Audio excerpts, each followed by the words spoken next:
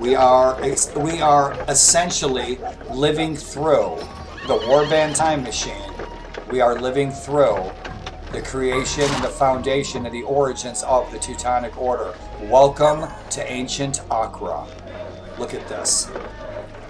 This is why I love Warband. I love Warband modders. Warband modders are the gatekeepers of these time machines. Look at you guys. So awesome, right?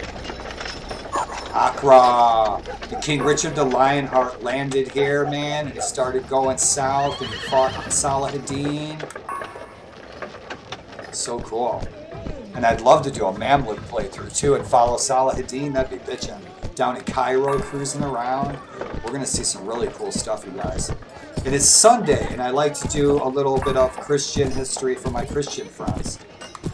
You know, which is one of the reasons I like to play this mod on Sundays. And I hope some of my Christian friends from my other social networks tune in and see some of the history.